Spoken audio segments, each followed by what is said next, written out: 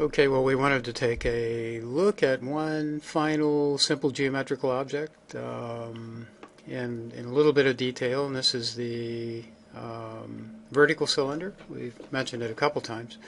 And this anomaly is a little bit more complex to describe analytically. You know, if we pull, it's difficult to pull z out of this equation as we did before. However, we can work with this expression and undertake some similar analysis. You can take a look at Berger, Sheehan, and Jones' presentation, or Telford, Gelthardt, Sheriff, and Keyes. Several texts will have this relationship in there. This is basically a relationship for a vertical rod. That's where L is the length of the rod.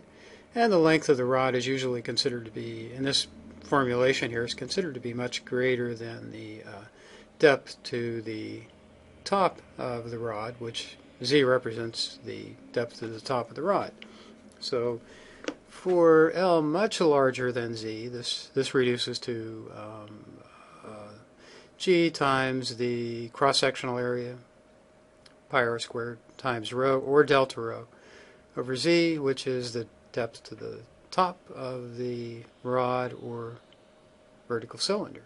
So we can see that the anomaly is symmetrical in shape, and so we should be able to do the same sorts of analysis that we have with other anomalies. And if we plug that formula into Excel, for example, and calculate an anomaly for an object, and then we can derive these distances. It's easier actually to do it this way. For the value of x over z, where the anomaly drops to 3/4, 1/2, 1/4, 0.73, 1.29, 2.25. And remember the depth index multipliers that we multiply times the values of x at these positions. These depth index multipliers then give us the depth to the anomaly source. So the next thing that we do is we estimate z, and we'd estimate the depth z for this particular anomaly. You mark off the positions for x 3/4, 2/3, 1/2, 1/3, 1/4, and you get these values, these diagnostic positions. The anomaly drops off to 1/4 of its maximum value, a distance of 22.5, approximately a distance of 22.5 meters from the maximum, the location of the maximum. We use the multipliers, and then we estimate z. We can see that z in this case is about 10 meters with plus or minus 0.1 error in the estimate. So this follows this analysis follows the same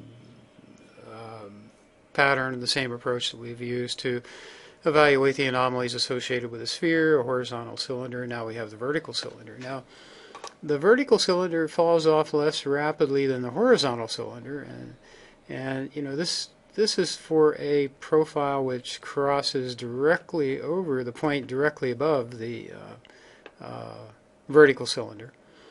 And of course we do have mass then which is extending down a significant distance beneath the surface. So that produces a rather shallower, smaller gradient in the drop-off than we see for the horizontal cylinder or for the sphere. So these anomalies are distinguishable, just by looking at their relative drop-off rates, in a sense.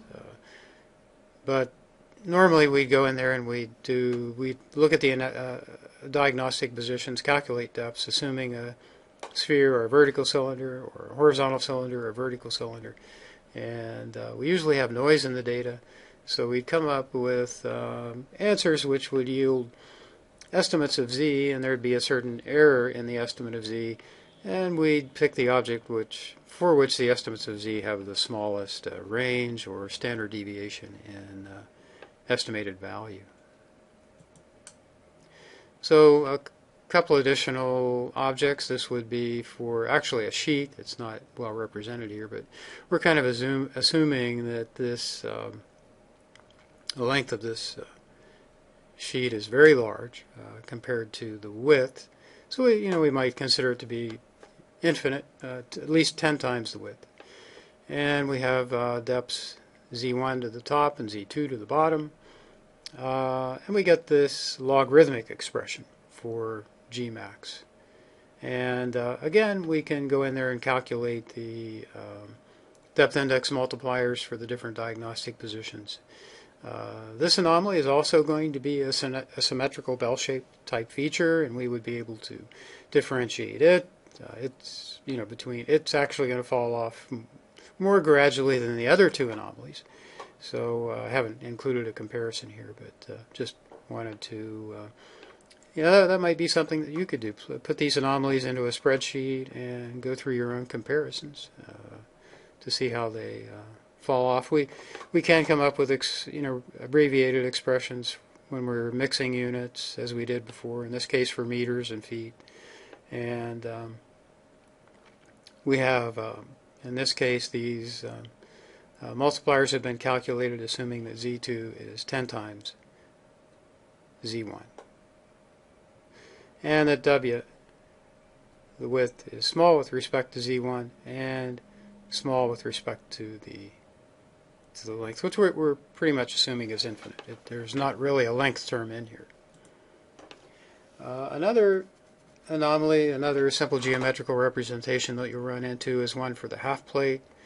This would be something that you could use to model a fault edge, and it takes this form: G 2G rho T times pi over 2 plus the inverse tangent of x over z. And that anomaly, when plotted up, looks like this.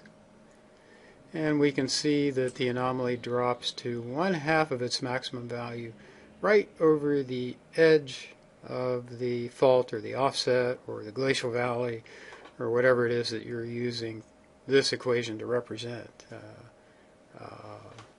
So that tells you that, well, there's an edge effect.